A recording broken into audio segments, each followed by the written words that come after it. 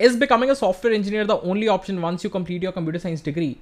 What are the other different options that you might explore once you are completing your computer science degree? In this video, we're going to talk about different career options that are available for you once you complete your graduation in CS. Let's start with the first option that is available to you, that is software developer. Software developer is a general term that is used for anyone who is graduating out of university, and most of the companies hire for a software development role. What exactly you'll have to do in this software development role is majorly you'll be working upon maybe some internal tools of the company that helps improve efficiency, or you might be working upon some product that exactly customers are using. So basically your work will be improving the workflows, your work will be improving and writing code, actually developing software. So most of the companies hire software development engineers from college, or people after graduation are into this profile of SDE. You talk about most of the companies like Microsoft, Amazon, Google. So the initial level role that is offered to anyone is software development engineer. Now talking about what is the difference between a software engineer and software development engineer. So SDEs are people who are actually doing the development, who are more focused on core development, whereas software engineers are doing development, but they have an overall engineering perspective as well. So this is a very thin line of difference between SWEs and SDEs. For most of the companies, both of these terms are interchangeable. The second career option and the most common is web development. So web development, if we talk about it, can be categorized further into front-end web developer or back-end web developer, and there is somebody who is a full stack developer who is both a front-end as well as a back-end developer. First, let us talk about a front-end development engineer. So what exactly a front-end development engineer does is, let's take an example of Amazon's website. You go onto their web page and you are proceeding to order anything. So all the buttons that you see on the web page, all the UI, the interface that you see on the web page is done by somebody who is working on front end. So which are the major technologies that you use while working on front end? It can be HTML, CSS, JavaScript, or it can be some other technology like Angular or React. Another part is backend developers. So backend developers basically deals with the overall data that the company is handling. Let's take an example again. So if you're placing an order on Amazon, data will be stored in some database along with what all recent purchases that you have made from Amazon, what is your current address. So each and everything is maintained at the backend by some backend engineer who is dealing with those databases. This was a very small example of what a backend engineer does, because there are multiple things that backend engineers do. Which all technology stacks that they work upon? It can be Django, it can be Spring Boot, it can be Node.js, but different other tech stacks are there, varying from company to company and person to person.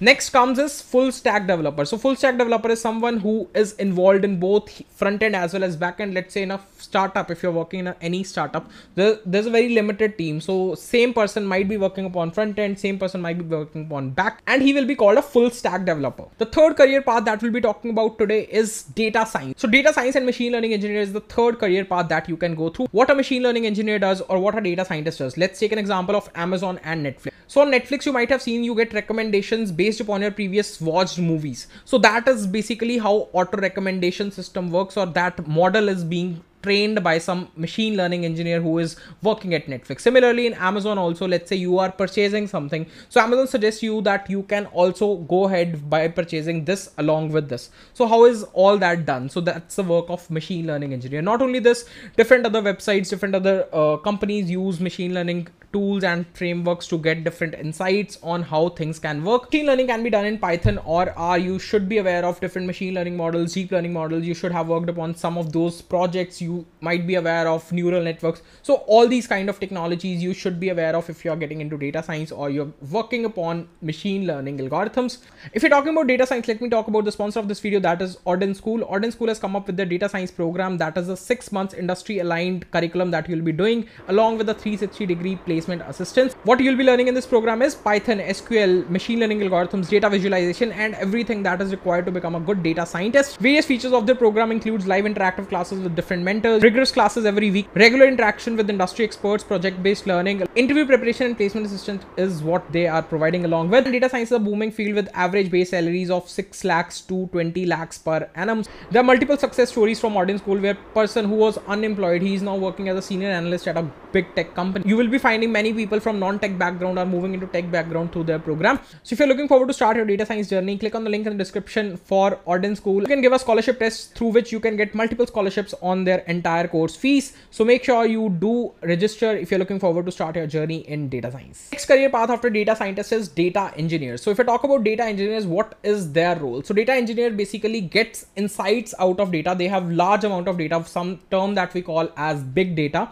So from that data, they get some insights on how things are working. Let us take a very common example of YouTube dashboard. On my YouTube dashboard, I'm able to see how many number of people have seen this particular video, what was the watch time of anyone who was watching this video, how many times this thumbnail has been clicked. I can categorize audience based upon geography, based upon age, based upon gender. So each and everything is being categorized and I am getting those insights from such a large amount of data. So this is what exactly a data engineer does. Different technologies, different skills is what a data engineer needs to know. He needs to be very well versed with databases, SQL. He needs to know about data warehousing, different other technologies like Kafka, Scala, and a lot of these different things is what you will be working upon if you are a data engineer. And the salaries of data engineers are almost equivalent to software engineers or even more than software engineers. The next career path that we are going to talk about is DevOps engineer. DevOps engineer is a very common term that is used by companies. What is the role of a DevOps engineer? Basically maintaining the tech infrastructure of the company. How can they better optimize the workflows that are